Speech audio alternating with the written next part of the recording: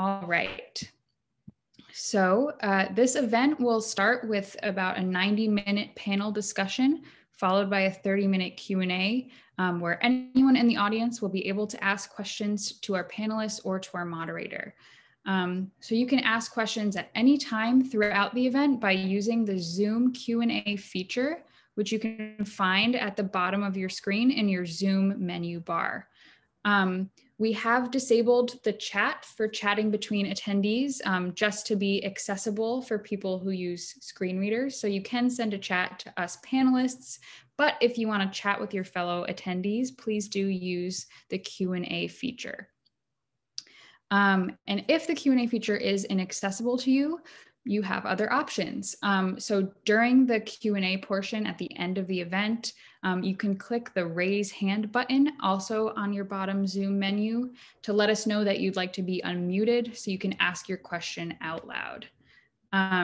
You can also give us a call or an email, and I have dropped that information in the chat. I'll drop it in the chat again. You can give us a call at 203-979-2557 or send an email to me, to ksweeney@art-newyork.org. And you can ask your question via phone or email if those options are more accessible to you. All right, so before I pass it over to our moderator, Greg, I want to offer up a land acknowledgement. And a land acknowledgement is a practice that acknowledges, as the name suggests, the land that we are on and the fact that we are on stolen land. And even though we're not all, together on the same land right now, we're, spread all across the country, I still think it's important for us to take a moment to just be cognizant of the history of where we are. So I will be acknowledging the land from the 5 boroughs of New York City, because that is where Art New York's membership is based, and it is where Queens Theater's physical location is in Queens, New York. But if you are currently located outside of New York, I will also drop a link in the chat to learn about where you can go to learn about the history of the land that you are on. So I would like to take this time to acknowledge that wherever we're currently located on Turtle Island, otherwise known as North America, we are on occupied territory. So Art New York's membership in the 5 boroughs of New York City operates on the unceded ancestral land of the Lenape, Wappinger, Canarsie, Rockaway, and Matinacock communities. And I will give the interpreter a moment to catch up with that. Great. I want to honor and celebrate all of these Indigenous communities, their elders past and present, as well as future generations. I also want to take this time to acknowledge that after there was stolen land, there were stolen people. And I want to honor the generations of displaced and enslaved people that built and continue to build the country that we occupy today. And since we are gathered today in virtual space, let's also take a moment to consider the legacies of colonization embedded within the technologies, structures, and ways of thinking we use every day. We are using equipment and high-speed internet not available in many Indigenous communities. Even the technologies that are central to much of the art we make leave significant carbon footprints, contributing to changing climates that disproportionately affect Indigenous people worldwide. So I invite you to join me in acknowledging all of this, as well as our shared responsibility to make good of this time, and for each of us to consider our roles in reconciliation, decolonization, anti-racism, and allyship. Thank you. And I just want to credit the virtual part of that land acknowledgement was written by Adrian Wong of Spiderweb Show in Ontario, Canada. All right, so now I would like to introduce our moderator, Greg Mazgala. Greg is an actor, a writer, an advocate, and he also is the Director of Inclusion at Queen's Theater, who is partnering with Art New York for this event. So Greg, I will now invite you to turn on your camera and introduce yourself. Thank you so much, Kirsten. Hold on, sorry. Hello, thank you so much, Kirsten, for that introduction, and to Art New York and Queen's Theater for facilitating this conversation. So very exciting. As Kirsten mentioned, I am the Director of Inclusion at Queen's Theater. I'm a white cisgender male with brown hair, hazel eyes. I have a salt and pepper beard. I'm wearing a black Henley long sleeve shirt and gray pants, and my pronouns are he, him. Very excited to have this conversation and these to be joined by my fellow panelists, these great theater professionals and artists that have agreed to join us today. I just want to go ahead and jump right in with introductions and get started. We have a lot to talk about. We can only cover so much in 90 minutes. We're going to talk for about 90 minutes and then open it up to Q&A afterwards for about 30 minutes. Let's just get started, y'all. I'd first like to invite to the screen Brian Balcom.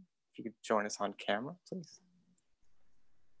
Hello, my name is Brian Balcom. I am a director and access coordinator at Victory Gardens Theater. I am an Asian cisgender male, he, him. I am wearing a black t-shirt and have short black hair. Thank you so much, Brian. A.A. Brenner, please join us on camera and introduce yourself. Hey there, thanks so much for having me, Greg and everyone. I'm A.A. I'm a playwright and dramaturg based in New York City. My pronouns are they, them, theirs.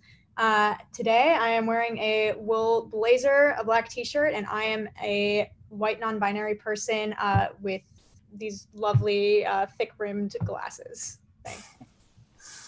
Thank you, A.A. Evan Cummings. Hi, good afternoon, everyone. My name is Evan T. Cummings. I am a freelance director, also a playwright based in New York City. He, him, his pronouns. I'm a white 30-something male with a dark beard, currently wearing blue zip-up with a blue t-shirt, and in the background have some books and a record player in my bedroom that's on the west side of Manhattan. And I'm excited to be here. Thank you, Evan. We're excited to have you. And Jonathan Norton. Hi, everyone. My name is Jonathan Norton. I use he, him, his pronouns.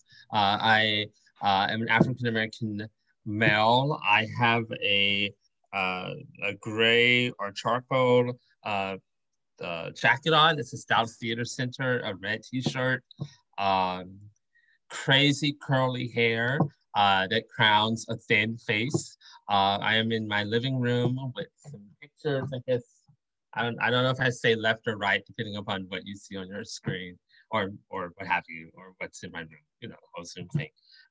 And I am coming to you from the unceded land of the Kickapoo people, which is also known as Dallas, Texas. And I'm the playwright in residence at the Dallas Theater Center. Thank you so much. I would just add, just to avoid any sound issues or for anyone who has any access issues, for our panelists, if you could please mute yourself if not speaking, that would just be great. Thank you. And we will keep it on if we can't hear you. To ask you to unmute yourself, but thank you for that. What a fantastic group of people. This is so exciting.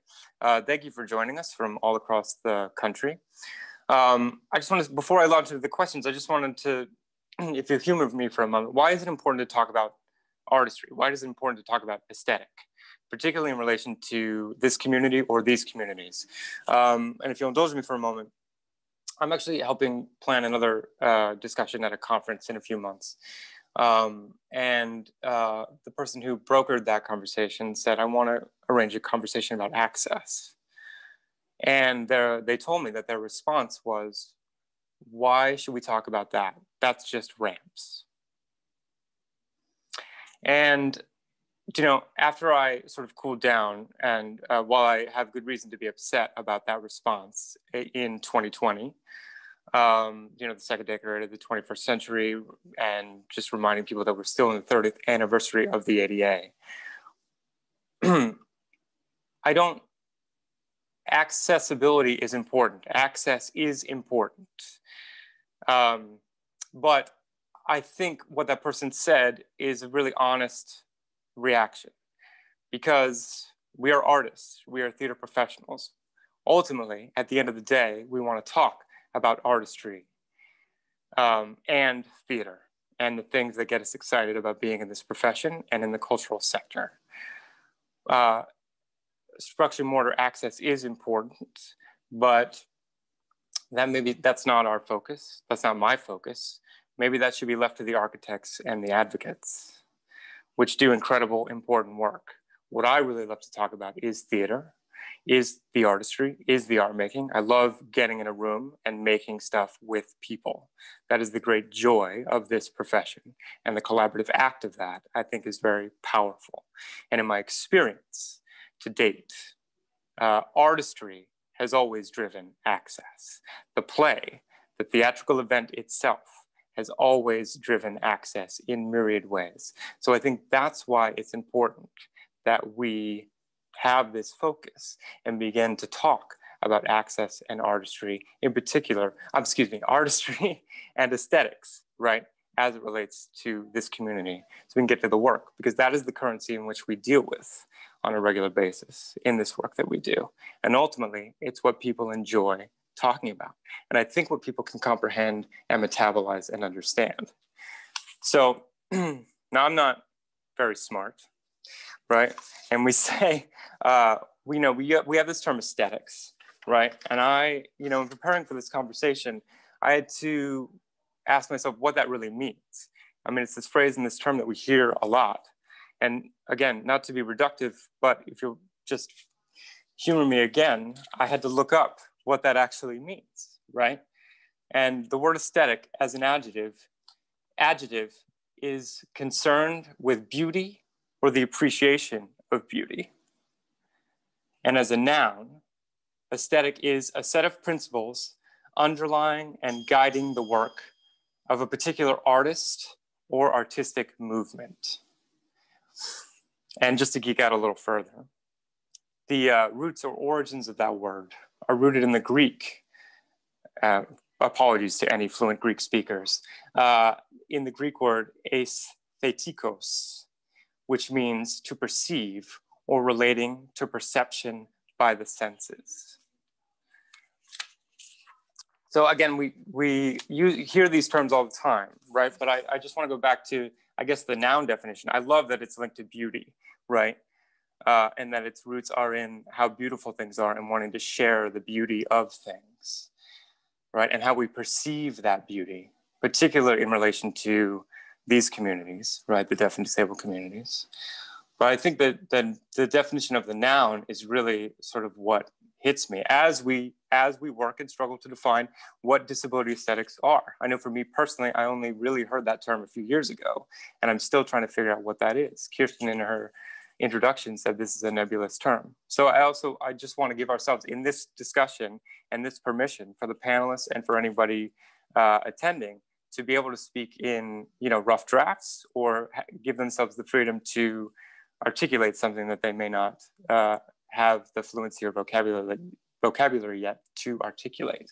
But I just want to read that definition again, that noun definition of aesthetic: a set of principles underlying and guiding the work of a particular artist or artistic movement.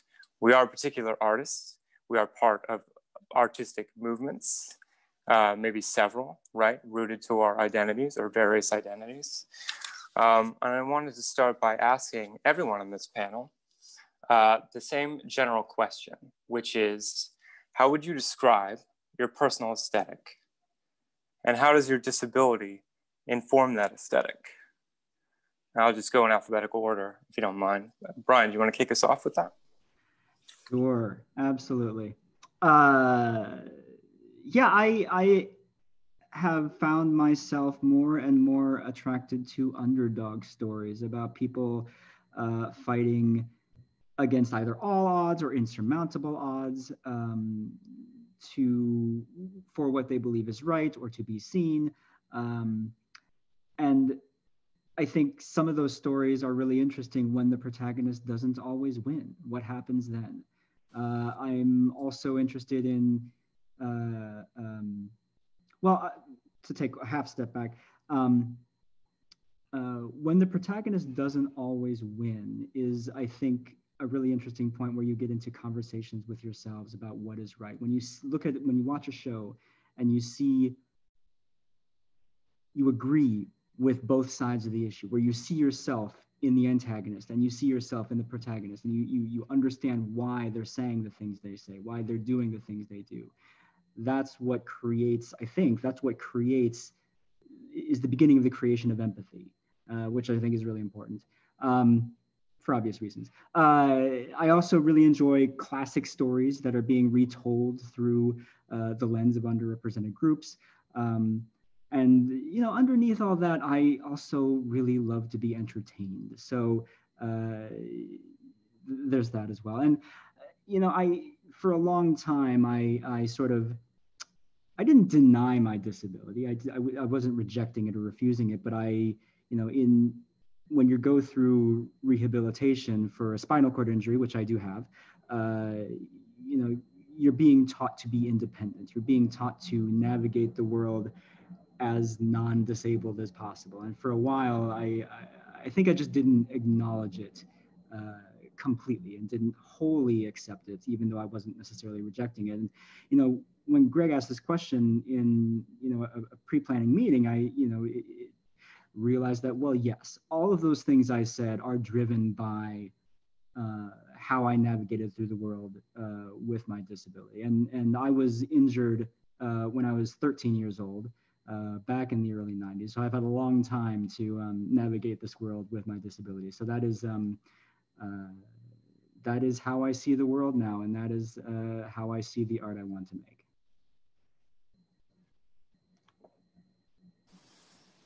Thank you, Brian. A. Brenner? Yeah, I mean, it's so interesting, this question of like, what is disability artistry? You know, as you said, Greg, basically all I feel like I can speak to is what is my own artistry and what is my aesthetic. And as a disabled person, everything I make is going to be informed by the fact that I am a disabled non-binary person moving through the world. So for me, my goal as a writer generally is to unravel the concept of normalcy, whatever that means, which, I leave that opaque because it doesn't really mean anything, right? Like I want to show audiences that no one is really normal and that in effect makes us all normal, right? So to do that, I love to play with defamiliarization, and I really enjoy shifting perspectives and perception of audiences to, shine a different sort of light on the show that they might be seeing, and to show them that things are usually not really as they seem or as they expect to think that they are.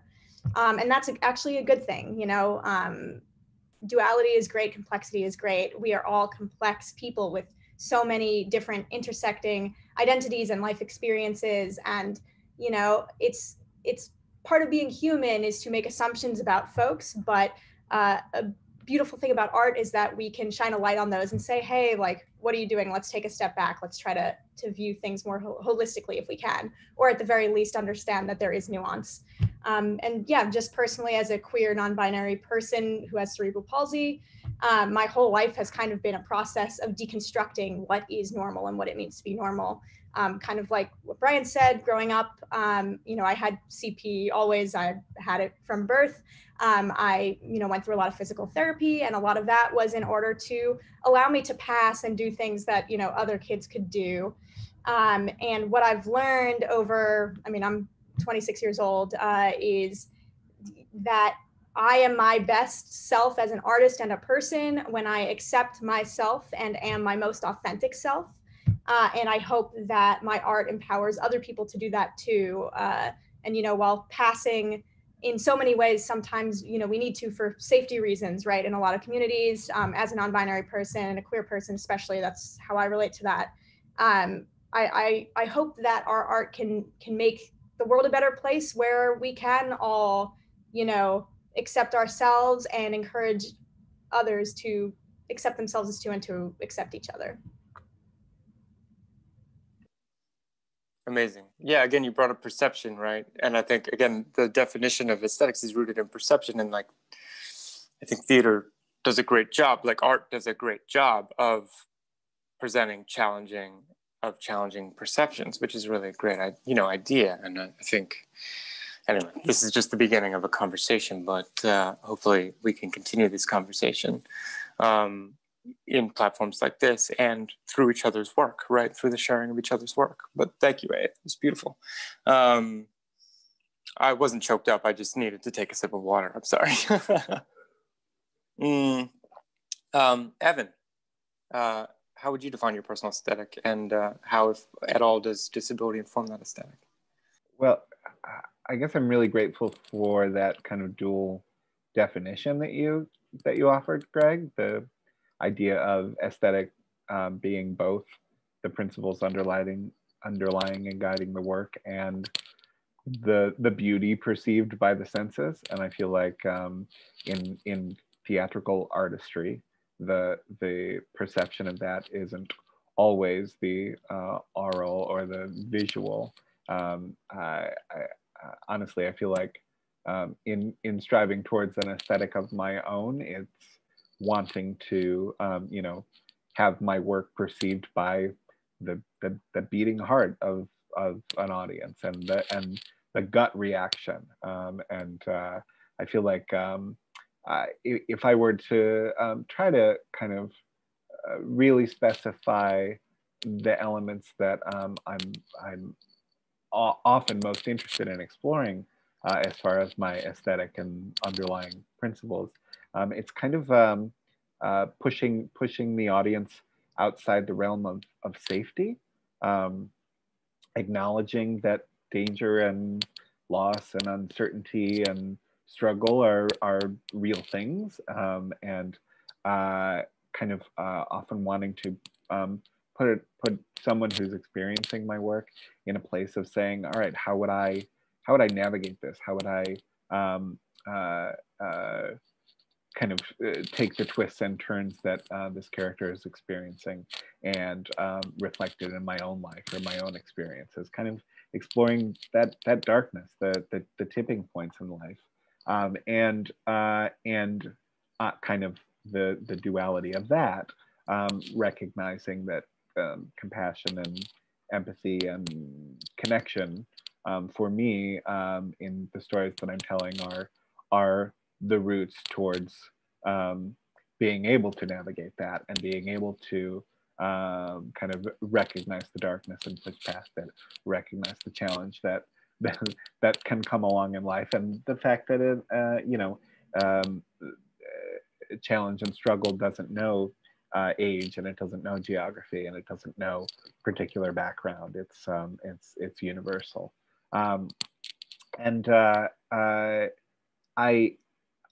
I feel certainly the way that my experience of disability kind of informs that work and informs that perspective.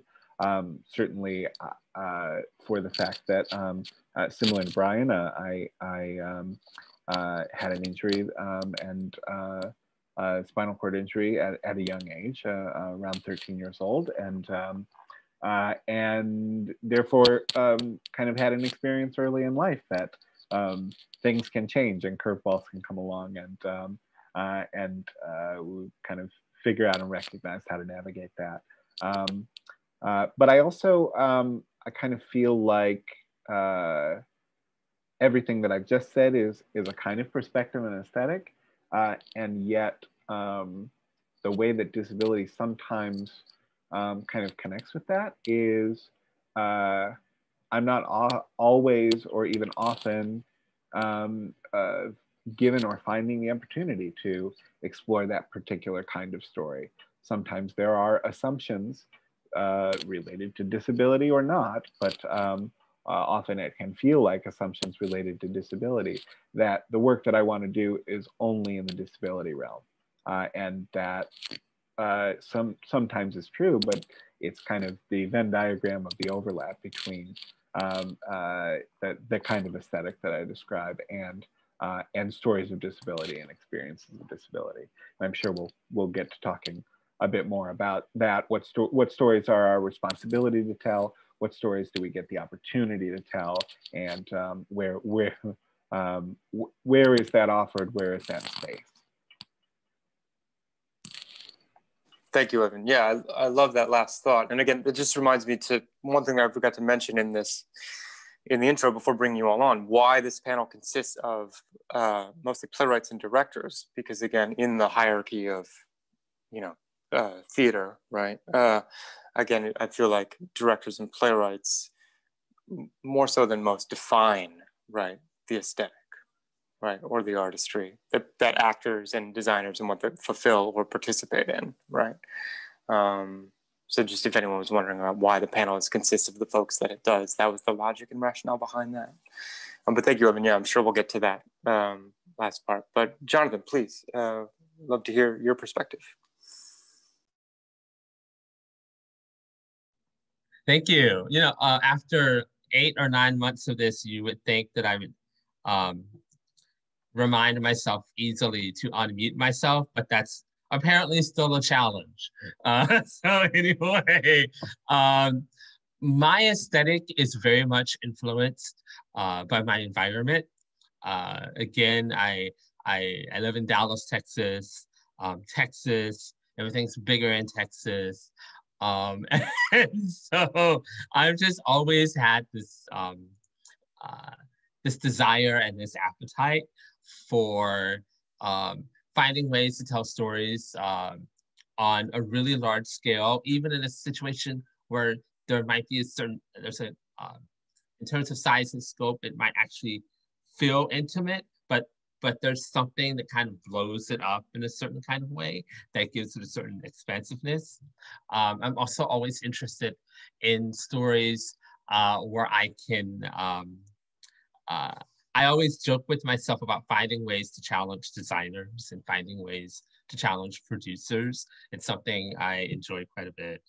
So from that particular standpoint, I would say that there is a love of playing with size and scale and scope and what have you.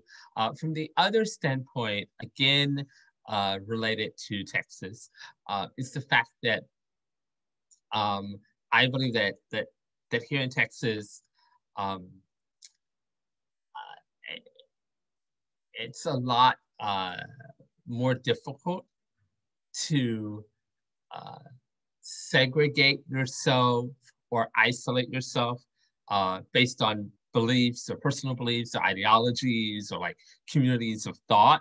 And so what happens in Texas is that the idea that that you're always constantly sharing space with people who are very different than you, and that everyone's always in one way or another at some point othered in a certain kind of way, has always, it's something that finds its way into my work a lot. My work is also very much about communities and communities in crisis and what happens, what are the sacrifices that people must make to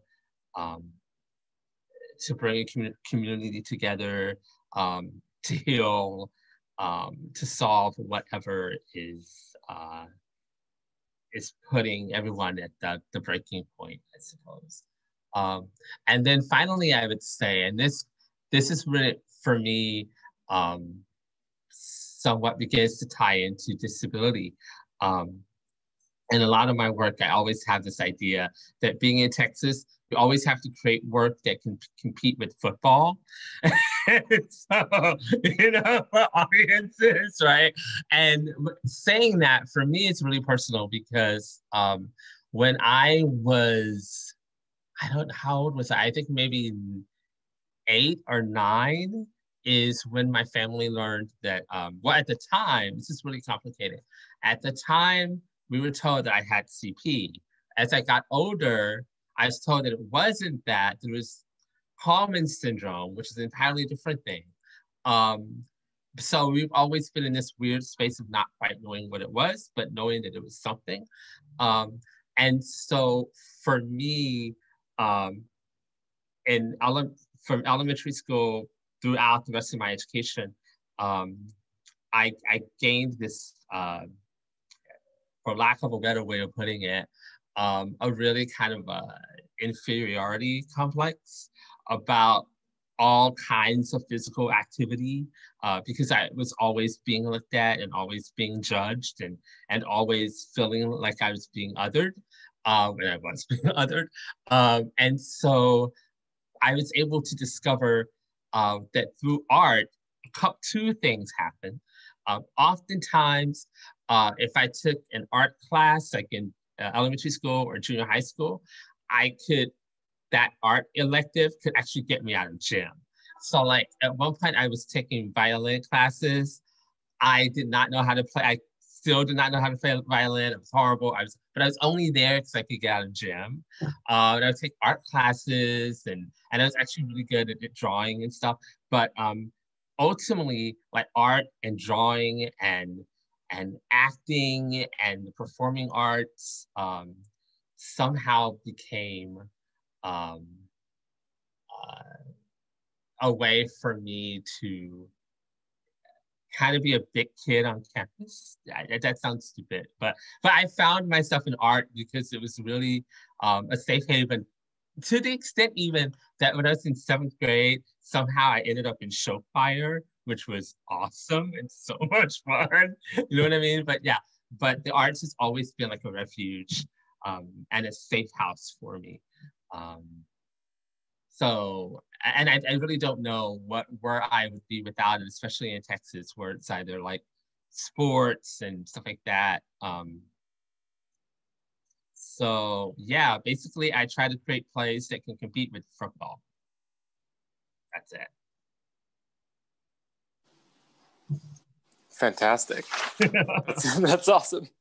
I mean, so many of you have said so many great things. I have some specific questions for each of you. And as I ask each person, other panelists are free to sort of chime in. I apologize, as I said, due to some audio issues, I'm on my phone. So if I don't see you wanting to chime in, please just unmute yourself and name that you would like to join. But Jonathan, just stick with you. I think, you're talking about the various communities, right, and always coming into contact with people who might be different from you in various different ways, right? Which I think segues into this question I have for you, at least as a starter. The deaf disabled communities are incredibly intersectional, right? That intersectionality is plainly visible on this panel today. I'm curious to hear how you have navigated your various intersecting identities to date, and if there is one which tends to lead when it comes to creative discussions about your work or process. Right. To be really honest with you, I believe that partly the way that I've navigated all of this, and it's somewhat embarrassing to admit to, but is just the fact that for so long, I mean, once I hit like my mid-teens or what have you, from that point on, it was so kind of unknown exactly what I was struggling with, to the point that after a certain time, I just began in my mind, sounds weird, to just not address it or what have you. So it wasn't until, actually it wasn't until last September at the beginning at Quincy when I really started like thinking about the road that that disability, particularly my disability, just plays in my life in general and in my work. But it's slowly this process, like you're wearing this veil, but it's a really thick veil, and you're constantly like pulling like another piece of the veil off, of the scales falling from your eyes. But that's the place that I'm in now. And as I get older, oh, this is another piece of it that I forgot, is that you know, when I was younger, I feel like it was also something that my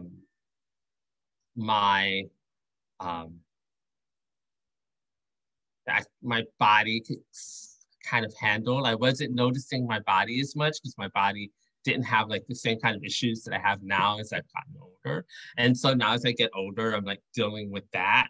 And particularly with Kallman syndrome, if it is in fact Kallman syndrome, like this is where I'm at, like what the hell is it?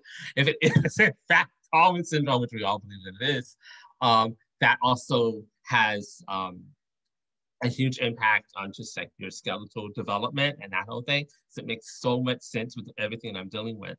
And I say all that to say that, for instance, last September 2019, after convening, was my first time back in New York City. And well, I had been to New York earlier in the spring, but anyway, and I started like noticing like difficulties just like with mobility, and especially in New York City, we have like the subway system and what have you, and that whole thing. And I started noticing this fear of the subway system just because of navigating steps. And what was really weird about that and difficult about that was the fact that like I went to school in New York for undergrad, and some people may not think this, but I love the New York subway system because I just the stations, I think they're just really, the architecture and everything just always been so cool and so beautiful to me.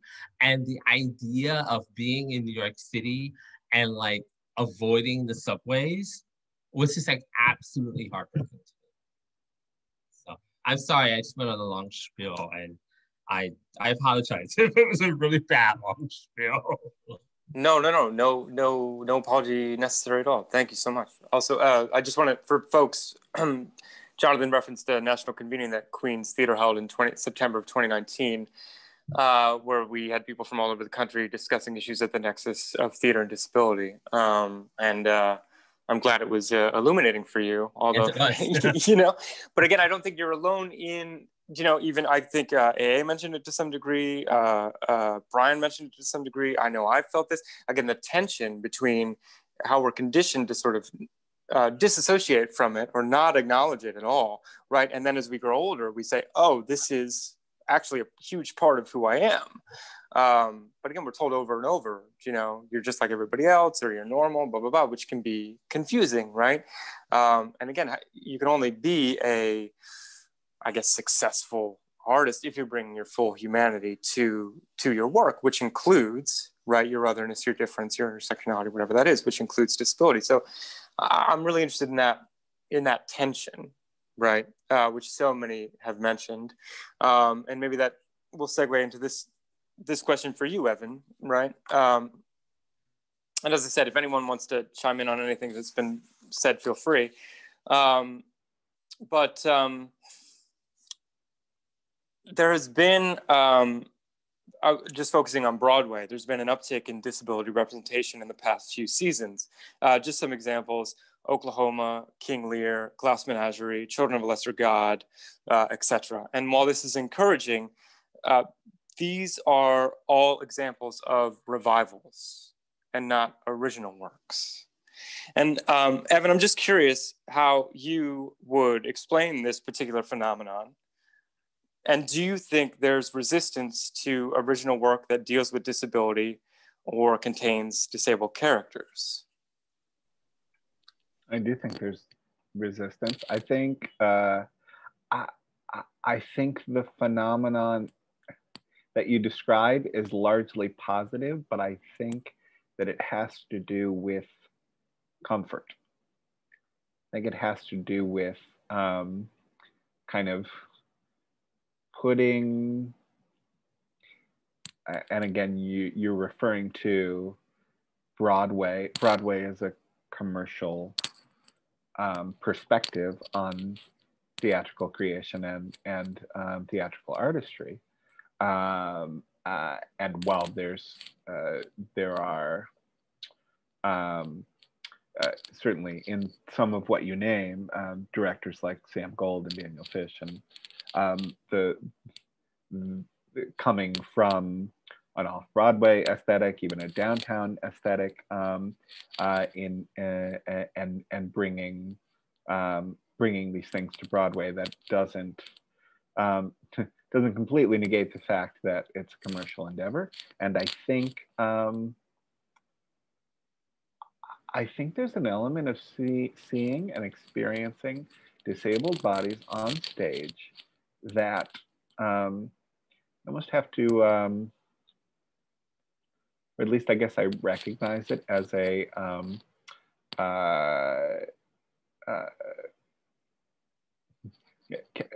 calibrating the fear or stigma about that. Because in a circumstance where you are coming into an Oklahoma and you're seeing Ali Stroker on stage, she's playing a character that has existed since the 30s, right? And there's something about that idea, oh, I've seen Oklahoma before, let's see how this director approaches it. Oh, there's a wheelchair user. I can take that in more easily, and I don't mean to paint with a broad brush every audience member's experience, or a non-disabled audience member, or we all have our identities, our experiences, and that kind of thing. So I'm kind of playing the role of the more incurious maybe person that might come in and experience these things, but.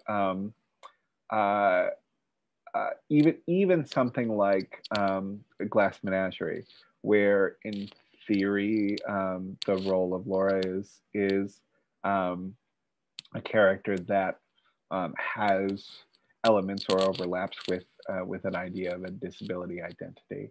Again, people have experienced the Glass Menagerie before. People have experienced Shakespeare before. I think, though, looking back to the theatrical canon, almost kind of becomes, what is the familiar material that we can kind of bit by little bit bring in different identity and experience and intersectionality, and allow it to be received by a commercial audience in a way that doesn't shake things up too much. And while I think it's really fantastic to incorporate even a little bit of shakeup, I'm interested in the big shakeups, and honestly, I think that can only happen and is only happening in an off-Broadway, downtown, Art New York member theater realm, if it's happening at all. It excites me that there can be, that these experiences on Broadway might be giving more permission to producers and artistic directors and artistic leaders to take that chance, and that ideally it might mean that people are becoming more brave to take chances that aren't the safe, set in the canon, I've already experienced a part of this story, and therefore I'm willing to go on the ride with with a disabled identity as part of the aesthetic of that story. I hope that kind of brings us down the road of taking more chances and being more curious and being more imaginative and allowing for these stories even more. I just want to jump in. Yeah, go ahead, Brian. I was actually going to go to you. Go. I think Evan's absolutely right, and one of the things that I think Evan just brushed upon, but I want to put a spotlight on, is it's not just safe for audiences; it's safe for producers, especially if we're talking about those commercial producing. You know, Oklahoma is still going to make money, even if you have one cast member out of the 50 that are on stage who is, you know, doesn't fit the norm, right? And there's a reason why you're seeing a lot of this in you know, revivals, is that these stories are safe, and the it's a safe introduction to intersection. I just want to. Sorry, Brian. I want you to keep going, but by safe, do you mean like sort of tried and true? Like tried as Evan said, like they will make money, you know, blah, blah, blah. They are commercially they're commercially a lot more safe than a new play or a play that's, you know, has themes that might, that are more at risk of alienating or distancing, or at least not an audience not identifying with. I think that's the biggest thing, and for a commercial producer to consider. And hopefully, like Evan said, once those waters have been tested, that allows an open door to more adventurous storytelling, more risky storytelling, more focused storytelling. And what does that storytelling look like to you? I'm just curious if you can define or articulate that. Or what would you like it to look like, even if it's aspirational? Just more challenging as far as whose perspective we're seeing these stories through, and who is representing these stories on stage. More challenging, more adventurous, more putting spotlights on things that might make people uncomfortable, that might challenge who they think they are, and challenge how they have gone through the world, either by not seeing certain people, by you know, making assumptions about certain people or certain groups of people, and it all goes back to what I touched on earlier: is creating a stronger sense of empathy in and finding ways to do that through our medium.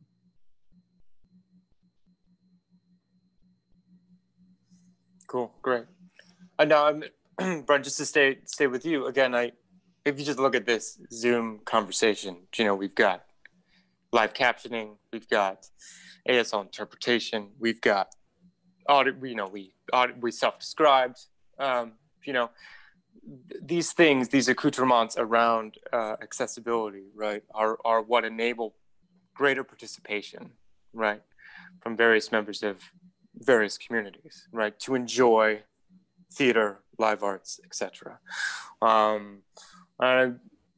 know I asked you this sort of in loose form in our planning call, but I was curious if your work at Victory Gardens, if there's a particular philosophy around accessibility, and if there's any conversation about how these things might be integrated into a performance, right, in an artistic, artful way, rather than something that might, you know, take people out of the enjoyment, right, of the event itself.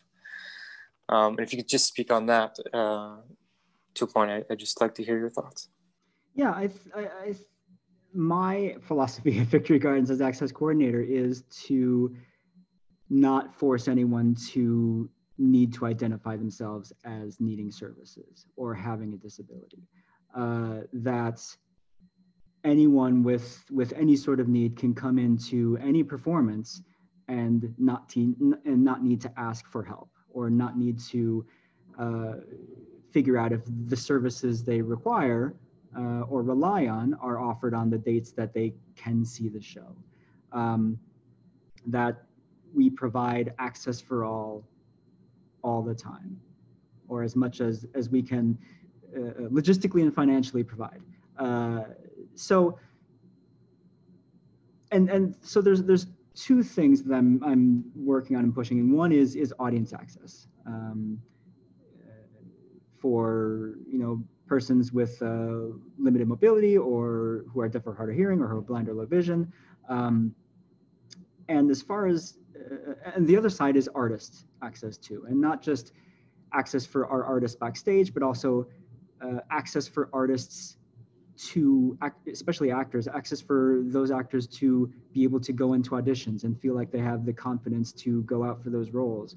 So, we offer acting classes through some of our teaching artists, and making sure that we have scholarships available for actors with disabilities, and writing opportunities for writers with disabilities, because it's going to be hard to authentically tell these stories if we don't have artists through which to tell them. And so those are the two fronts I'm working on. And as far as the access services side goes, as you mentioned, we have captioning and ASL interpretation, is to make them as seamless and integrated into the production as possible. And that is sort of the most difficult push, because not only does it require financial resources, if you're talking about things like an ASL shadow cast, right? Or just buy-in, investment from the beginning, from the director, from the artistic director, from the managing director, from the scenic designers, to have those conversations from the beginning. How are we going to integrate captions in a way that doesn't force people who rely on them to sort of ping pong between screens? Or, how can we find ways to integrate them into the aesthetics of the set? How can we make this experience as integrated as possible, so that not only for the audience members who rely on those services, it feels like it is included in the storytelling of the show, but also for people who don't rely on those services, that they aren't necessarily distracted or turned off. And that's not necessarily our problem, but it's something that having subscribers and things like that, we do need to be a little bit sensitive towards. So that's what we're trying our best to do. You mean, I'm sorry, sensitive in what way? Every once in a while we do get comments about captions that they're distracting, or comments that the ASL interpreters, they're distracting. And you have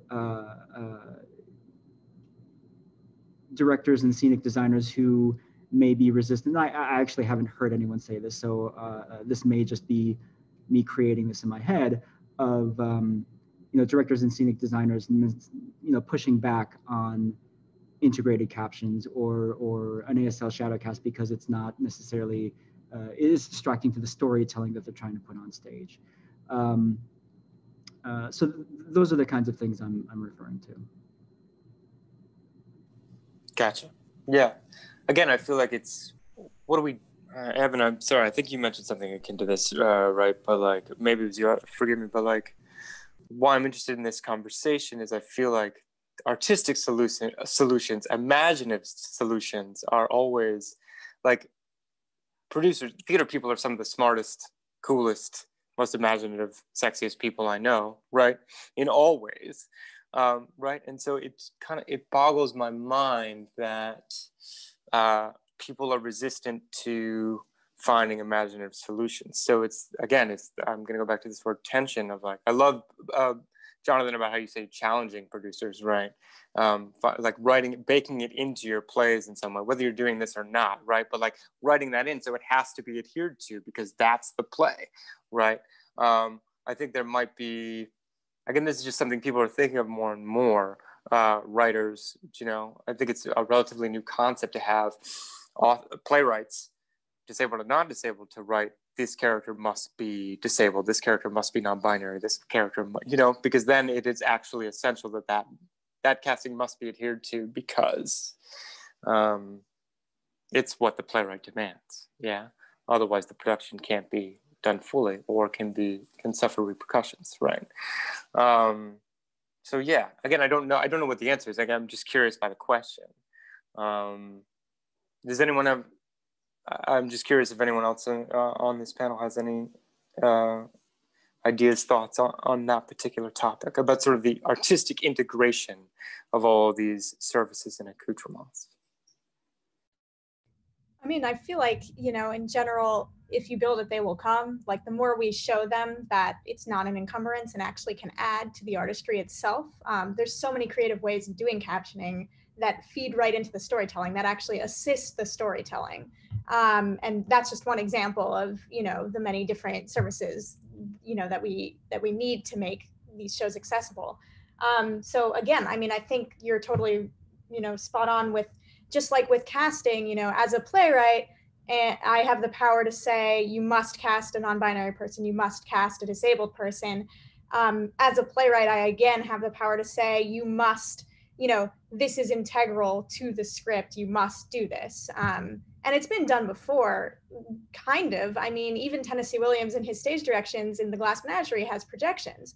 So, you know, people use technology all the time, have always been, in a variety of ways that assist storytelling. And sure, I mean, a lot of directors don't listen to that when they do The Glass Menagerie, but, you know, now, you know, as a modern living playwright, we have, you know, and theater creators, we have the opportunity to lead by example and show that we can do that. And as directors too, you know, just put it in and see what happens.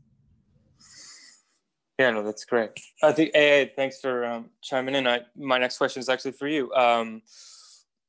You've been in professional situations where I'm sure you were the only disabled person in the room, and where the creative team has been predominantly disabled. And I was just curious, based on your experience, if there are any distinct differences between the two scenarios. Yeah, that's a great question. I mean, the short answer is no. I mean, it's still a room, right? Like, we're still making a show, we're still working together, we're still collaborating. But the long answer is yes. I mean, in the sense that I said, just like in my work, my disability is in everything I do. Even the shows that I don't think are inherently about being disabled, always when I look back, I realize, oh, wait a minute, they still are, you know, there's still this one theme, you know, whether it's body autonomy or, yeah, again, normalcy, the way that you present to other people, the way people perceive you, like there is always a link. And that felt true in the room as well. So yeah, Greg and I worked on a show at La Jolla Playhouse, Emily Driver's Great Race Through Time and Space, which was their 2020 pop tour last year. And the entire production team was disabled. And that was the first time I had been in a room like that. And there were a lot of really cool moments where, you know, like at least 3 of us had CP, and that never happens. You know, you're never around that many disabled people, no less so many people with the same disability. So there was more of an understanding of like, you know, right now, no one can walk, and that's okay, you know? And there was more grace, I guess I will say. There was more grace and understanding inherently of intersectionality and of different needs that people in the room are going to have, even though it was still production. It was still run, you know, just like the way any other room would be. We had, you know, the same rehearsal schedule that anyone else would have had, which is another thing to think about, you know. Why do we structure our rehearsal and tech processes the ways that we do? Can we make that more accessible? Does it all have to be, you know, like when we have days of 10 out of 12s, like that's not really accessible for all people. So, you know, to put a pin in that, like, it doesn't all have to be the same. Like, you know, we have to question why we're doing the conventions we're doing, but at the end of the day, like, a show is a show. We're all collaborators, we're all working together. And as long as there is grace, understanding, and respect for everyone's needs, there's no reason why every room can't be as, you know, graceful and loving as that one was. But do you think that, I love that you use the term grace, do you think that that was set up because of the bodies and the neurologies, right, that inhabited that space? Like, I mean, totally. That, yeah, you know, and we had shared experiences that, you know, when you're the only disabled person in a room or the only non-binary person in a room, people don't understand because it's outside of their experience. And it's, you know, goes back to empathy, as Brian was saying. You know, it's sad that people sometimes think that they can't empathize you know, with people or understand where they're coming from, or either recognize that, hey, maybe someone needs something right now. Like, I don't know, maybe I need to get up and stretch in the middle of rehearsal, and that's okay, you know? So I think as a society, definitely generationally, I'm noticing at least a shift towards more empathy for more types of people and more different types of people. But certainly in that room at La Jolla, inherently, because we all have some shared experiences and some different experiences, right? Like, so many different types of people are disabled. It's such a huge category. There's so many different types of disabilities. What was beautiful about it, though, was that we could all come together, you know, because we all know what it's like to be the only person in the room. We could understand, even if we didn't have the exact same experiences as everyone else, at least we had that one unifying experience in common. And so we could work to understand each other better. That's great. It's interesting that you mentioned that. Sorry, Jonathan, did you want to say something? I just want to say that the idea that when you think of it in terms of all the many different people who have disabilities and are differently abled in so many various types of ways, that also means that they have family members and friends and partners, and in some cases caregivers, so many different people in their lives and in their corners who love them, who are great advocates for them, who I feel like are also hungry to see representation as well. And I oftentimes feel like, as just coming from a playwriting standpoint in general, I just oftentimes feel like producers or theaters will use the audience excuse as a way of masking whatever fears or insecurities or challenges or what have you that they have toward a certain project or a certain idea. But I believe that in actuality, audiences are much more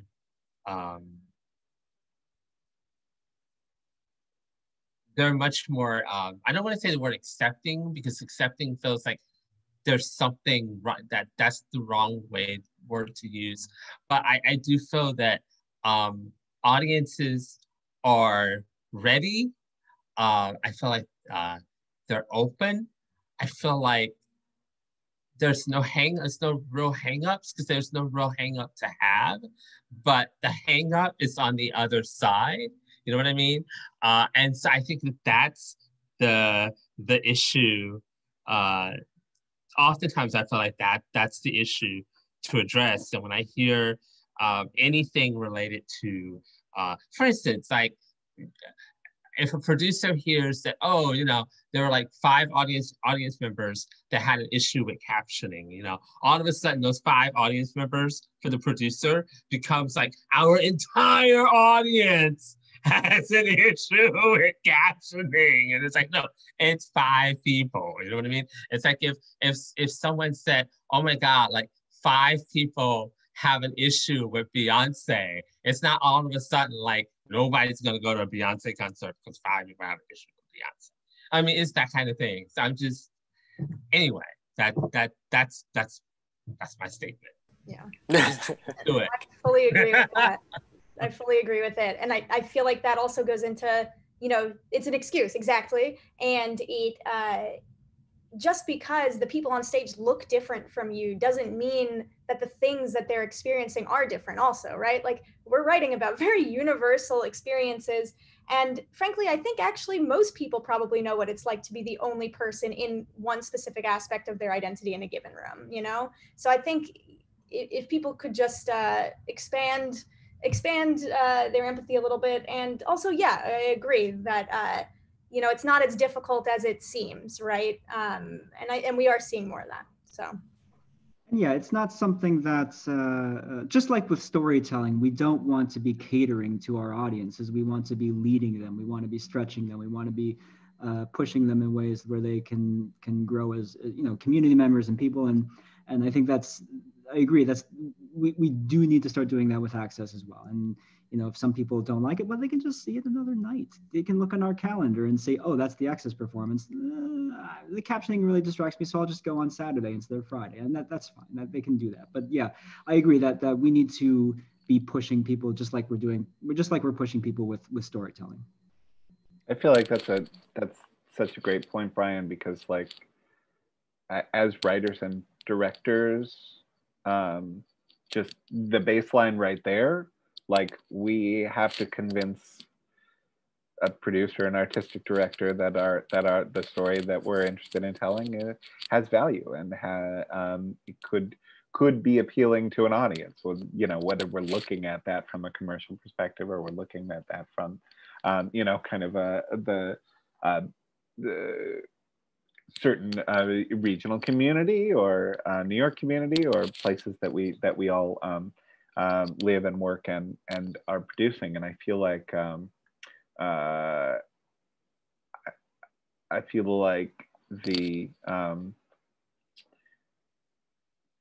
the ideal scenario is that the element of convincing is only about the art and the storytelling. But then we do recognize that there is an element of accessibility. And I thought it humorously ridiculous, Greg, that in when you quoted, you know, access, that's just about ramps. Because it's like, I mean, it's almost like saying, you know, bringing artists in, that's just about being sure that the doorknob works on the rehearsal studio or something, you know? It's like, no, there's so much more going on than that. But I do feel like there's an element of importance in finding the ways to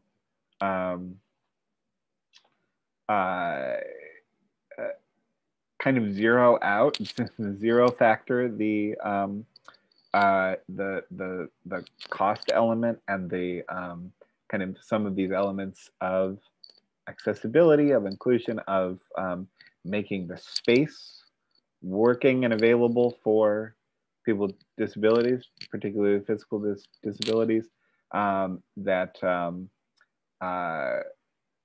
it's a lot easier to convince about the storytelling if some of those elements don't seem like their weight's hanging on the idea of a production of the story that you're there to share.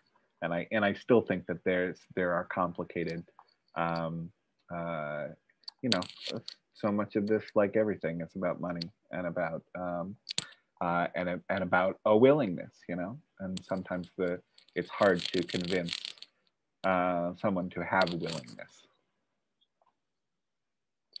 What do you think would help with that convincing? I mean, is there any, besides like the one-to-one conversation, is there any, I have some ideas, but I'm just curious, you know, like, is there like in a broader sense or a collective sense, what do you think will help with that convincing? Is it just a matter of like doing it and presenting these stories over and over and over and over and over again, right? So people see it, have exposure to it and understand it. What is it? I'm just, anybody. Yeah, I would just say briefly, I think, I don't know exactly, but I do think there is a top-down element and a bottom-up element. The top-down is places that have money or granting organizations or, you know, opportunities for a big chunk of change to be available for, to disseminate among theater companies that specifies the telling of these stories and that those resources could go towards that. And I also feel like anything, it also is going to be about individual artists, about particular storytelling, and about the essentially a form of story, either it being a director's vision for a production, a playwright's particular perspective and the storytelling that is inclusive in the play that they're sharing, and someone wanting to take a chance on that. So I guess I feel like it works from both directions, or ideally can find its way towards working from the top down and the bottom up. I want to include a section of people that were in the middle of what everyone talked about between, funders and artists is theater management, artistic directors, managing directors, to be able to say, yeah, we're going to do this show.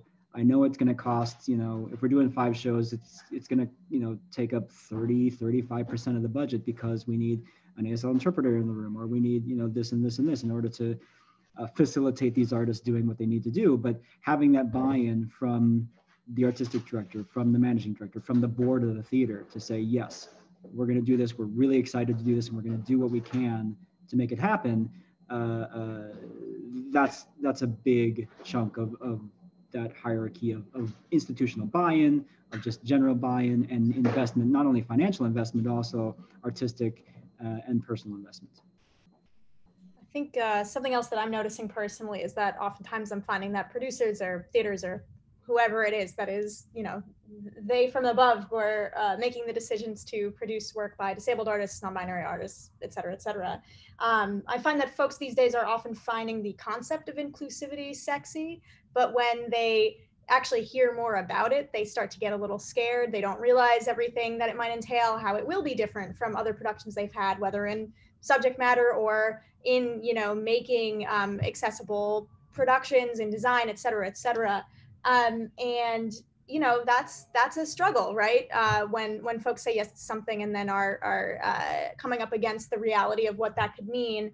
But it's fear-based, and usually I've found that once you show them that it's okay and that audiences are still gonna love it and that it's worth it, they tend to calm down. Sometimes that involves sneaking things in somewhat, like backdoor accessibility or backdoor inclusivity, backdoor intersectionality. But whatever you need to do or we need to do in order to make it not seem like a scary thing. And then, there's always a little hand holding along the way, but you still, if you're committed to making it happen, you can make it happen. And once they see the reaction, it usually tends to be worth it. So I just hope that with time, more people will see that, and then they won't be scared, Yeah, I think that goes to what Jonathan said about, audiences. It's the audiences. Audiences are ready, almost hungry for new narratives, new stories, like things that reflect our world today, right? I mean, is it our job to hold the mirror up to nature and reflect who is in our communities, various communities, who's in our country, right? The issues that we're having. I think it's really great. I mean, we've been talking, we've got about 15 minutes or a little less before we open to questions, but we've been talking a lot of sort of institutional resistance or barriers. And Evan, to circle back to what you were saying originally, this might be a little thin, but again, we're obviously the focus is on disability here, but you brought up initially, you are, as a disabled director, you are able to direct anything, same is true with anyone on this panel. You could direct or potentially write about anything that is to your fancy or floats your boat, right? And I'm wondering, again, if we could just talk about that for a bit, how you might navigate that. And if is there any personal resistance for telling those kind of stories or feeling being driven into that lane? Just curious about that.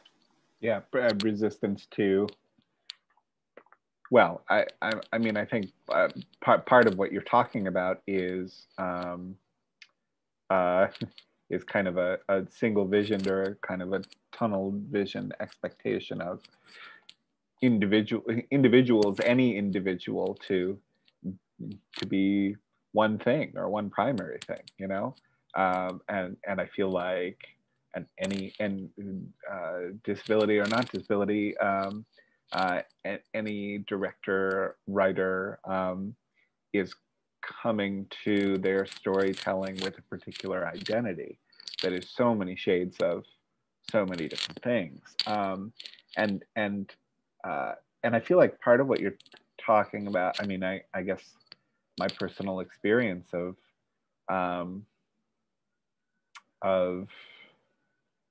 honestly just getting work or creating work, being, I honestly, I can't point to you any work that I've done in the last 4 or 5 years that wasn't either specifically, there's a play or a story that has disability elements or themes. Let's call up Evan and see if he would be available to direct. Other than projects that I have kind of built and created for myself, which have elements of stories of underrepresented experiences, and have elements of how do I see or pursue this this idea for a production of an Annie Baker play or for a classic musical, right?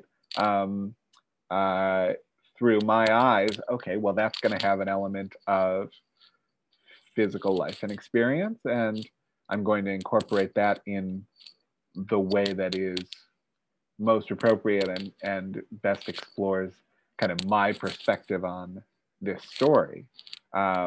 But I do feel like there's, if it's not an assumption, it's again kind of playing in a realm of limited imagination to reach out to me for that production of this other play that doesn't necessarily have any element of disability within it, you know, and frankly, to recognize my own particular privilege and experience as cis straight white male, right? In a way, the curiosity about any intersectionality that exists within my own identity, disability is kind of the aesthetic that's at the forefront, you know, the thing that comes into the room first. Literally, right? Literally, yeah. And I'd love for that to for the idea that I can, as a director or as a writer, I can direct anything. For that to be more than just an idea and a quaint saying, for that to actually be able to be in practice in the work that I do. And I'm not there yet, because I'm still building a career and meeting people and trying to get people curious about the storytelling that I have to share, which is multifaceted. Just curious if anybody else has any thoughts on that particular topic.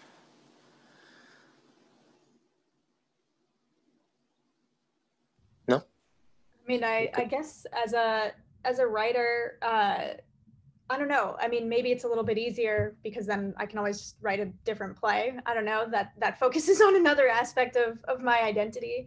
I do find that each play tends to focus on a different, you know, part of myself, even if it's not directly, I mean, of course, if it's not directly about me. But just, you know, it's what am I questioning? What am I curious about? What do I want to see on stage? And sometimes that explicitly has to do with disability and sometimes it doesn't. Now, I don't know, ask me in 5 years from now, when I have more of a, you know, a longer career, like, is most of the stuff that I'm writing disability based? And maybe I'll have a different answer for you. You know, I'm still pretty young, so we're seeing where things go. But I don't know, I just feel like it is always interesting to see what folks are curious to hear you talk about or direct or present to them. And then it's also interesting to see the ways that is what, you know, how that goes with you and what you're curious about and interested in. And of course, sometimes like we need to take a gig and we'll do it even if it's not something that is necessarily exactly what we're questioning or interests us. But I find in those instances, again, like you can usually find some way to feed in some, you know, something that you are questioning into it. But it is a good question, and it is, yeah, I mean, to date, most of pretty much all of my professional work has been through the disability community. So, you know, I find that to be a huge privilege. I feel very lucky. But you know, we'll see what happens, because obviously we have so many stories to tell. And yes, they will all inherently be disabled because we are disabled, but they you know, don't all necessarily have to, for example, be literally about disability history as our play was, Greg. So, yeah. Totally, yeah, understood. Hey, I also think you brought up, you know, in the process in La Jolla, right? A lot of it was the first time that, like, oh my gosh, I'm around 6 other disabled people. That is the most disabled people I've been around ever, right? You know, I think a lot of people don't understand that about people from outside the disability community don't understand that the community or communities, with some few exceptions, are not necessarily cohesive, real, felt, experienced things, right? Like art has brought me a sense of community in my adult life. You know, theater has brought me a sense of that community.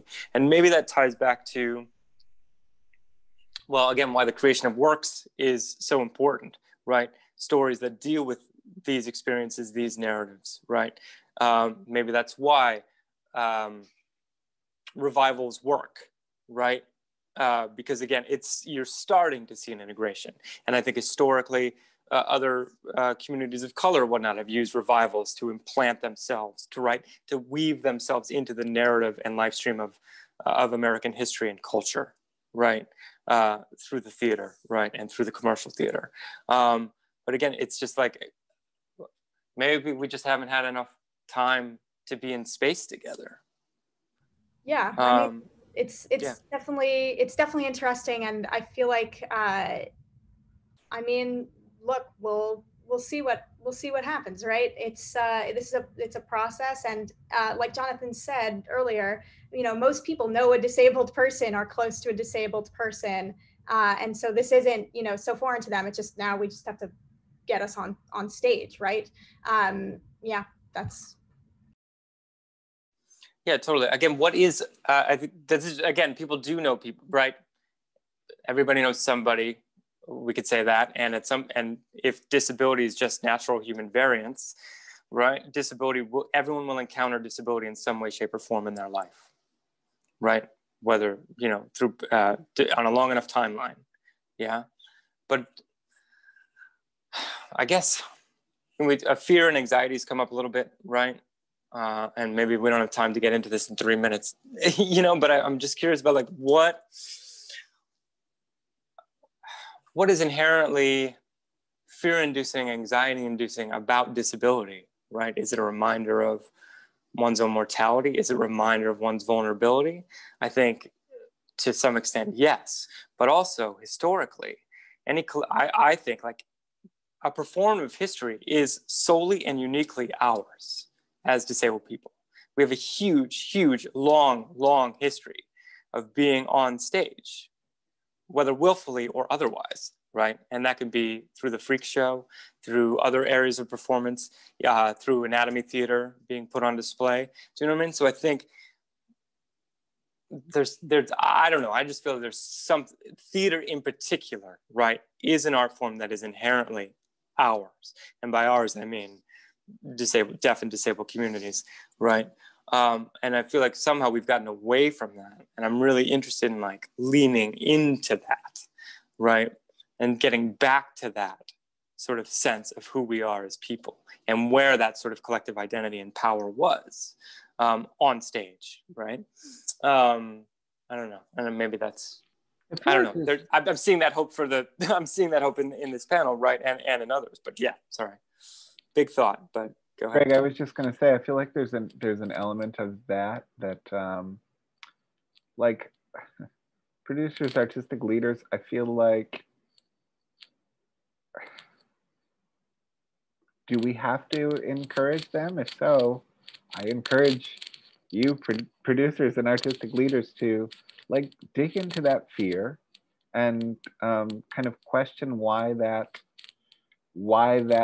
fear sits in your stomach somewhere, and wrestle with it, and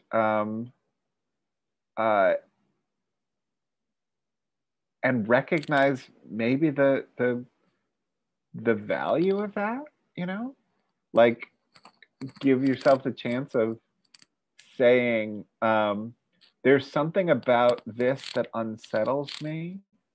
Maybe that's not a bad thing. Maybe that's a thing that I would be really interested in communicating with artists who have had individual experiences that are unfamiliar to me, and putting those stories in front of an audience so that they can wrestle with that fear and they can kind of dig into what is unsettling about an experience of you know, an aesthetic experience, kind of grappling with your own physical, the kind of tenuous physical nature of being humans and living in bodies, you know? So many of those elements excite me, and I think they maybe excite me for the same reasons that they scare others. And I'd love to kind of find the way that those two things meet, you know? And to a degree, it's almost, I think, maybe encouraging leaders and people in a space to give voice to this story, give money to this story, give space to this story, give their stages to this story. I'd kind of instill in those folks an element of responsibility. It's, if they feel responsible to tell stories of experiences of people of color, of gender differences, of sexuality differences, of geographical differences, of class differences, then there should be a built-in responsibility also to tell stories of physical differences, and having those stories come from the voices of disabled artists. Totally. And of course, Evan, disability encompasses all those categories, which you mentioned. Sure does. And yeah, I'm gonna start to get to questions. And just a reminder, if folks do have questions, you can input into the Q&A. But I just wanted to, funnily enough, my wife is a teacher at LaGuardia High School for the Performing Arts. She is going to direct Coney Island by Chuck Mee, right? Disabled playwright, very well-known, successful playwright. So we were watching a documentary on Coney Island, last night, by Rick Burns, who I think is related to Ken Burns, but not necessarily, but shot in that same style. I highly recommend it if you can find it. But there was a sort of Coney Island denizen there who I think had been involved with a lot of stuff. And he said, Coney Island was almost an assault on the senses, right? But it gave people an opportunity to experience something other, new, dangerous, right? Terribly and horribly alive. And he said the first step is to get excitement in the air. Yeah, and I think there's something about our very presences, in particular if you have a visible physical disability, right? Gets excitement in the air. It incites and it engages the senses in a new way, right? And I think that's ultimately what we want to do with theater. And I think any aesthetic choice we make, right? If aesthetics is all about engaging the senses on all levels, I just feel like there's something about our inherent experiences that can be harnessed, right? I think to great theatrical effect. Again, I don't have all the answers, but I think I don't have any answers really, but what our job as artists is to do is ask those questions and put those questions into practice and make it an art of flesh and blood. That's what theater is. There's no celluloid barrier. We're an art of flesh and blood, right? There are real people up there living, breathing. You know, there have been studies where heartbeats literally regulate in theater when people are watching a show. I just think that is so beautiful, right? And regardless of your background, ability, whatever, right? Everyone's got a human heart and will beat and regulate and have a shared experience in the theater. So yeah, I don't know. Let's keep talking. Let's figure it out, you know? I just think it's really exciting. Yeah. Greg, I was just going to say, I won't let you off the hook to say that you don't have any answers, because I feel like the value that you bring to this space, not only having these conversations and the work that you do through Queen's Theater, but also connecting your company and the Lark, and giving opportunity and voice to writers, and these are ways of lifting that voice, and that you know, the thrill that can come from sharing disability stories. So I just would point to not selling yourself short in the way that you have kept these conversations in the realm of our professional theater community. Well, thanks, Evan. I appreciate it. And again, I thank you. I try to proceed with humbleness and gratitude in all things. I'm not always successful. But again, what has enabled this conversation? Theater, art has enabled this conversation. You know, art and theater has enabled me to meet all of you on this call, learn more about you, get interested and excited about you, you know, excited about your work, and share that work out with a larger audience. That is the power that I'm really excited and interested in. And I think that's why I keep doing why I do what I do, despite. So thank you all. I see, I'm gonna move to the thank you all. That was there's only so much we can cover in 80 minutes or so, but a really thrilling conversation. And I just want to remind people, well, from my own personal note, until today I have never engaged in a conversation of this nature. So I just want to thank Queen's Theater in Art New York for creating the space and enabling this conversation to occur. So thank you very much for that. Cool. So any more questions, just let them come, folks. So from Tucker, this is to the group. How do you deconstruct the stigma that views disabled performances as not, quote unquote, professional performances? Anybody wants to jump in on that? I guess I have a question. What does disabled performances mean, right? Does this mean an accessible performance? Does this mean a performance about disabled folks, performance with disabled actors and performers? Yeah, I don't know. That's such a broad statement. I mean, I don't know. In my experience, they just have been professional because they've been done at professional theaters with a professional crew and with professional actors, and I think that inherently makes it professional. But I'm curious to hear more about, I guess, what you folks think that might mean, or Tucker, if you're still there and want to clarify a little bit. Yeah. Like what makes, like, what do we define as professional performance? And I think if I can sort of assume what you're asking by the question is I think that part of it is at least initially working to ensure that the themes and the narrative are not so disabled focused, but they are human focused, that they are that they touch on things that, even though we, or the director or the writer, is experiencing as a disabled person as they move through this world, but it all comes down to those core human elements of that we all share. For example, Richard III is a play about someone who never felt like he was seen for who he is, or always felt like he was looked down upon. And the story is about him fighting to be seen, not necessarily in a great way, but Glass Menagerie is something we brought up earlier. Is a play about a mother's attempt to reconcile with disability through her daughter, and then how that does or does not go well. I mean, the stories are all about the human things that we both share, interacting with each other every day, that we are all struggling with, and finding those universal core elements of those, and weaving them into the narrative, into other characters, into the relationships with other characters, into and I think that's probably, if I'm assuming that question, if I'm assuming correctly about that question, is how to broaden that storytelling to make it more attractive, or to make it more connecting to everyone.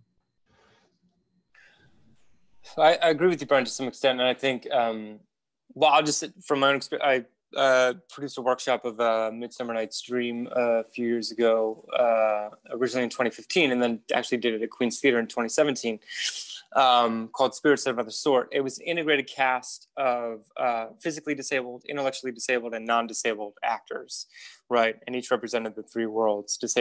Physically disabled were of the fairy world, intellectually disabled were of the rude mechanicals, and the lovers were non-disabled.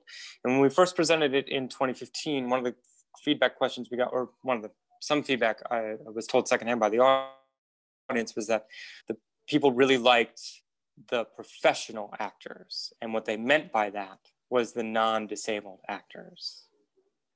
So, and again, there were in that entire ensemble, there were people who were disabled, who had been to grad schools, and who had worked with Chicago Shake. I mean, had done, like, worked at OSF, like done all kinds of stuff. It was a big mix. While there were people who had limited experience, the perception of this particular audience member was that everyone who's disabled in that production is a quote unquote is non-professional or amateur, which is not the case.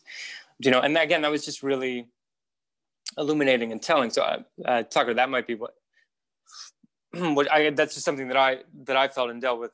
I think it's a complicated question, because I don't think maybe it has to do with the trope that is slowly being dismantled, right? But you very rarely see a disabled person played by a disabled person. And that is changing slowly but surely, even though there have been very recent examples in Hollywood film and television where we're still fighting that and confronting that. But again, I think maybe theater, for me anyway, has always been the tip of the spear to sort of change perception, right? And share narratives and say, we have been here, we are part of the American experience, we participate, and we have been participating for however long. But I think, again, the only way to do that is, I think it's multifaceted, right? You have to look at training and opportunity, and then you have to look at once people do get that training, what opportunities are available to them. But I think it's a very multifaceted, layered, intense question. Yeah. But Tucker, if you have any clarification on that and want to add, feel free. We've actually got some clarification. So Tucker responds, I mean performances from professional disabled actors, writers, directors, etc.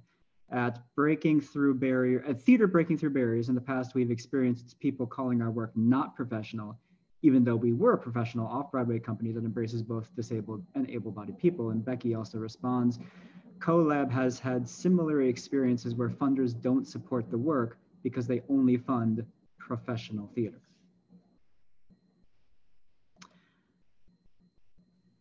Yeah, Brian, do you have anything? Do you have anything, to add on Tucker's clarification or Becky's comment? Maybe. Evan seems like he has something to say right away, so let's go to him first. Go ahead, of course. Now, I guess all I would say is, to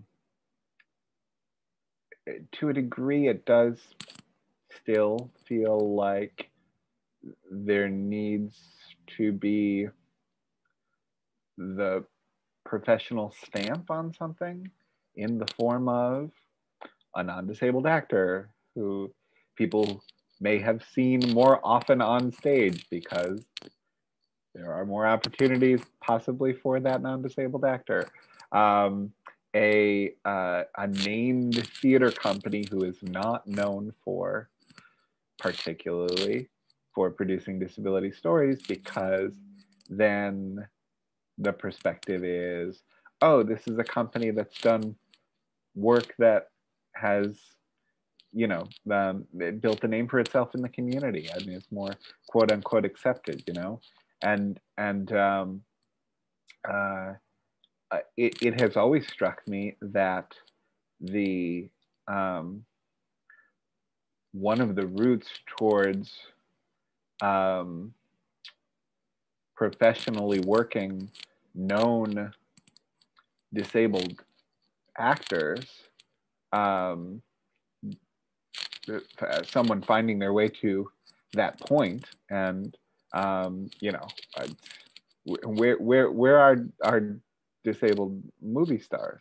They're really not out there, and you know, the ones that we can name in the last half century, say Christopher Reeve or Michael J. Fox, you know, came to disability in their lifetime, and there's Peter Dinklage. I gotta give props to Dinklage. No, I mean Marley absolutely. Matlin. But I guess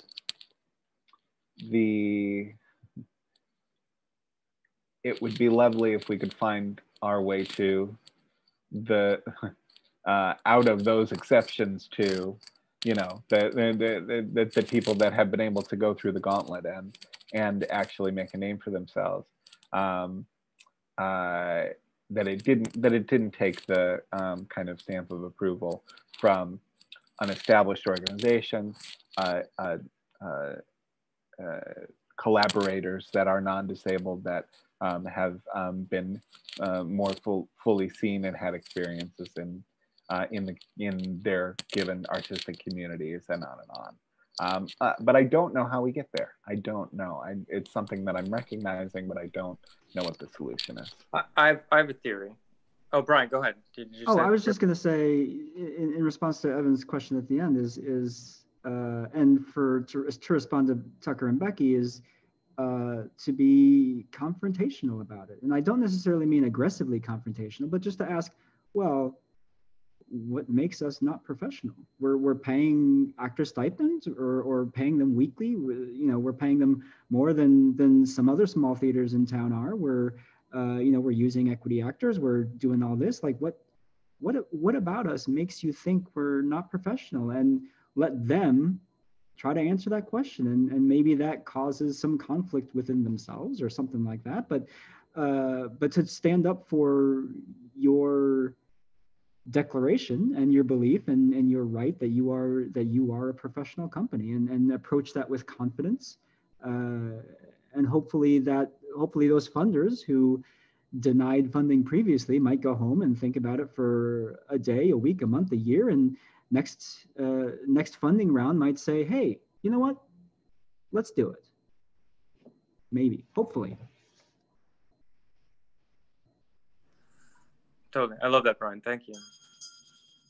I just wanted to, I have a theory about just to riffing on this particular topic, or all those people you mentioned. I think, let's say Christopher Reeves, Marley Matlin, Peter Dinklage, I think their entry point to celebrity notoriety, let's say, right,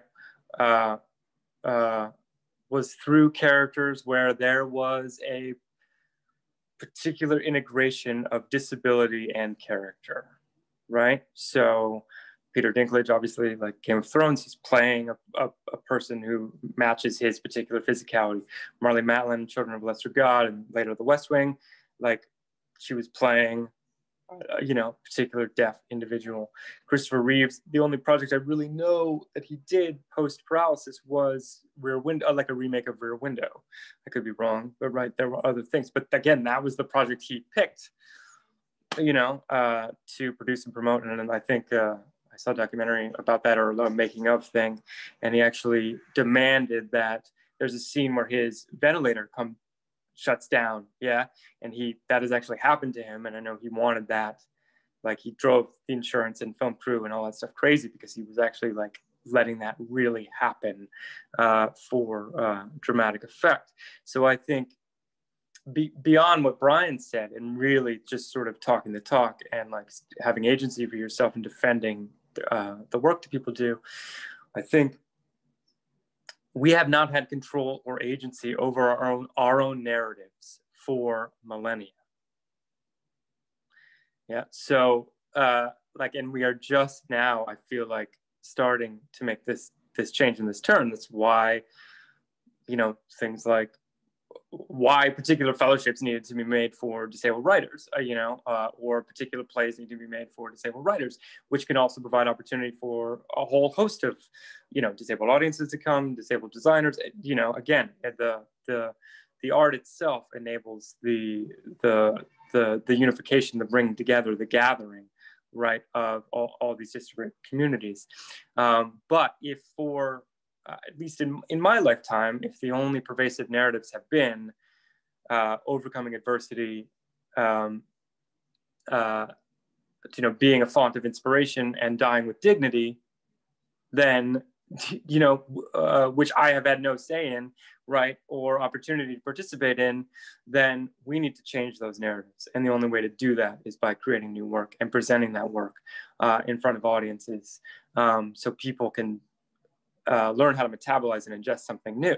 And I just know in my experience to date, when I have tried to present a new narrative, the audiences, I would say, don't quite know how to metabolize that.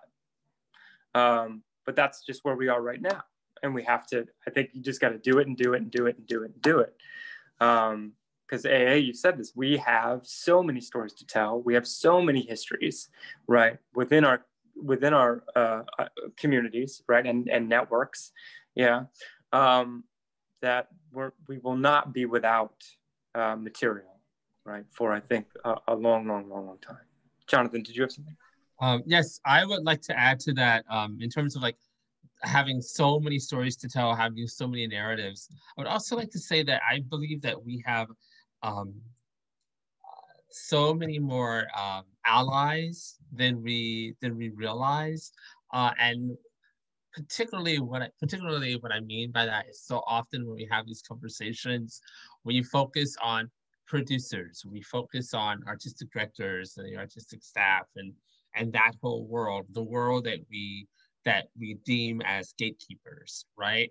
And it has been really useful. Whenever I get stressed out about wherever my career is going or what I'm working on or what's happening, what's not happening, what's always useful for me is to know that gatekeepers do not work or function in a vacuum, right? And so there's so many different people within organizations, who support organizations, who can certainly be advocates and allies for our work. There's donors, there's volunteers, there's board members, enough people that you can get to raise a stink about whatever it is that we need to raise a stink about. And instead of just focusing our energies entirely on trying to knock on or kick in the door of an artistic director or producer. And an example of that I have is this morning, I had a meeting with a board member at DTC about a project that I'm working on, and we were trying to plan another project to support it. And going into the meeting, I had this really crazy idea that I wanted to propose, but I was like, you know what, that would never fly. And they would never go for that or whatever. And during the meeting, the board member pops off with this crazy idea that I had that I thought they would never go for. And it's like, I think what if we do this and this and this and this and all this wonderful stuff, right? That I had assumed was, out of the question. And I think what I realized in that moment was going back to that thing about people operating out of fear, is that sometimes we don't realize, in terms of like artistic directors and theater people, the fact that they might be operating from a certain space of fear. I don't know if fear is the right word, but that there's other people within an institution who do not have that same level of fear because they're not in the theater in the same way that the artistic director is in, you know what I mean? So long story short, I believe we have allies, and it's really like, I don't know if this is a bad choice of words, but it's the only choice of words I can come up with. It's just like realizing that there's so many boots on the ground that we often take for granted. And we just have to stop taking that for granted. I want to go back to, so I saw that Tucker has another note on their question about, in response to what we were saying, we did, and after 41 years, we still have the same issue. I'm sorry to hear that. And I guess I want to say two things. One is keep fighting, because you're not only fighting for yourself, and it may feel like you're losing, but you know, in any small way you can, setting a better stage for the next however many generations that come after you is important. So thank you for doing that, and thank you for not giving up. And this comes down to, well, in part, I think this includes a question that we discussed in sort of our pre-planning meeting, is how do we, who is our audience, and do we try to create art for ourselves and risk being not attended by a larger general audience, or do we try to water what we are trying to say down in hopes that it will be accepted more widely? And like, how are we trying to create this art? And every time, we all have seen examples of it, and we all know this ourselves, is that it's difficult to spend the time and energy and money to go experience something if we don't see ourselves on stage, if we don't see at least part of ourselves on stage. And there is a risk, if you are telling stories that are about the disabled experience, to have the general audience look at the description on your webpage and say, I don't see myself in this, and I'm not going to spend that time and effort and money to go experience it. And it sucks, right? Because they could find themselves in that play if they just went to see it. But if you're fighting over people's dollars and people's time, it's a brutal fight sometimes. So and that's a conversation, that's a much longer conversation that we had in our meeting, and I don't know if we have time for today, but sort of the question of do we create our own sort of playpen to create these stories in, and how do we, and if we want to invite other people in, how do we do that? How do we get our message out that it's not just a disabled story, it's a story that everyone else shares? I don't know where I'm going with that, but I did want to respond to that note from Tucker. Yeah. No, I think it's great. I mean, Evan, you mentioned a sort of top down and bottom up approach, and maybe there's something to like those theaters. Again, like I can offhand name 4 or 5 Asian American specific theaters in New York City alone, right? When